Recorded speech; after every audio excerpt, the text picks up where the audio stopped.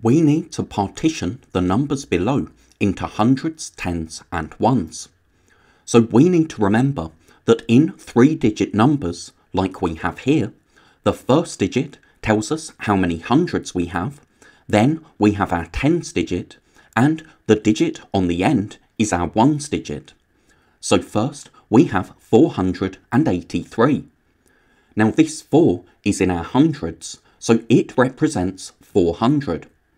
This 8 is in our tens, so it stands for 80, and this 3 in our ones just stands for 3. So when we partition numbers, what we're doing is showing the value of each digit in the number. And we can represent the partition as an addition, because if we add 400, 80 and 3, we will get 483. Also notice that after the 4 in this number, we have 2 digits. So when we partition, after the 4, we have 2 zeros. After the 8 in our number, we have 1 digit. So when we partition, after the 8, we have 1 zero. So now let's look at 555. This first 5 is in our hundreds place value, so it represents 500. Then we have 5 in our tens, so that's 50. And then 5 in our ones just stands for 5.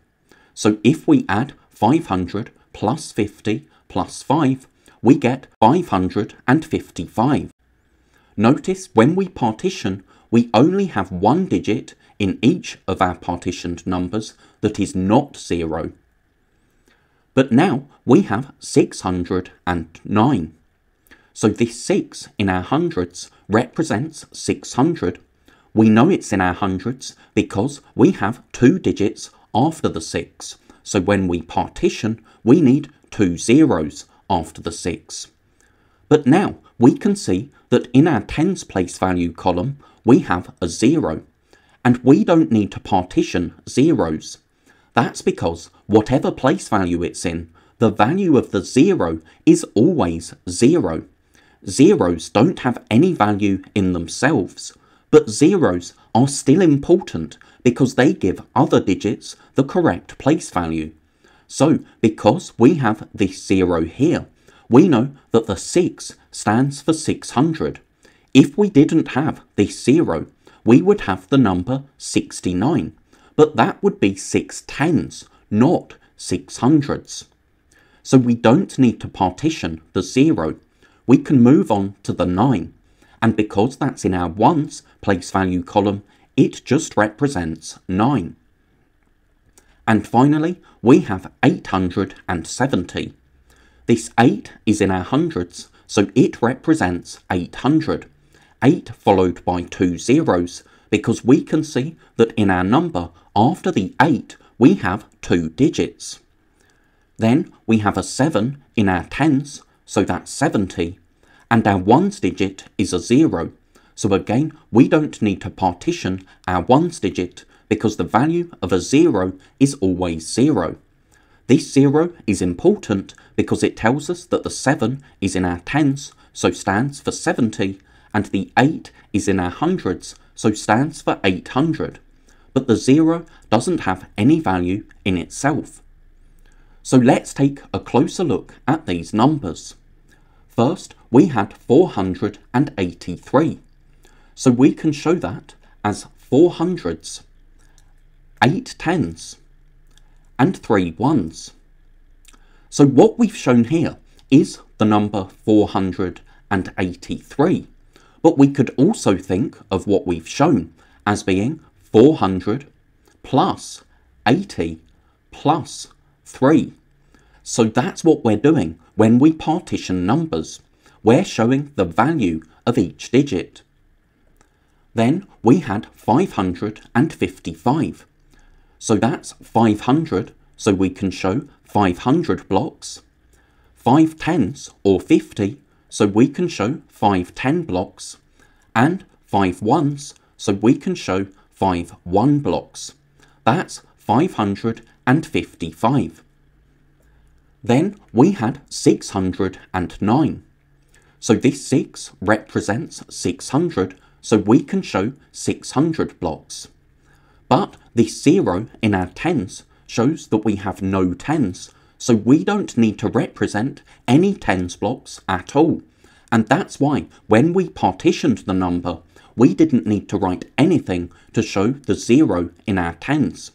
We just needed to show the 9 ones, and that gives us 600 plus 9, or 609. Then our last number was 870. So for 800, we can show 800s blocks. For 7 tens, or 70, we can show 710 blocks. But then we don't need to show any ones, which is why when we partitioned, we didn't need to write anything for the 0. Now, instead of using base 10 blocks, we can represent numbers in a different way. So we can use place value counters. So our first question, we had 483. So what we can do is show 400 counters, because if we have 400 counters, that gives us 400 altogether. Notice we have 100 written on each of these counters. Then for this 8 or 80, we can show 8 10 counters, because if we have 8 tens, we have 80 altogether. And for this 3 in our ones, we can show 3 ones counters. So using place value counters is a different way to represent numbers, and at first it can be a bit confusing, because even though the counters are all the same size, they represent different amounts. Remember, we need 10 ones just to make 1 10, and we need 10 tens just to make 100. So we would need 10 of these red counters to make something that's the same value as just 1 of these yellow counters. And we would need 10 of these yellow counters to make something that's the same value as just 1 of these green counters.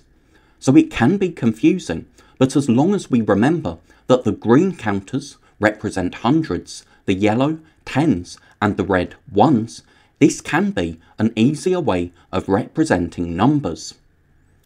So if we wanted to represent 555, we could do that using 500 counters to show 500, 5 10 counters to show 5 tens or 50, and 5 ones.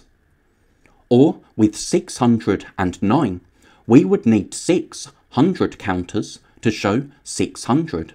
Then we have a 0 in our tens, so we don't need to show any tens counters, but we have a 9 in our ones, so we can show 9 ones counters. Or for 870, we have an 8 in our hundreds, so we can show 8 hundreds counters to represent 800. And we have 7 in our tens, so we can show 7 tens counters, because if we have 7 tens, that gives us 70. And then, because we have a 0 as our ones digit, we don't need to show any ones counters. What we've represented here is 800 plus 70, or 870.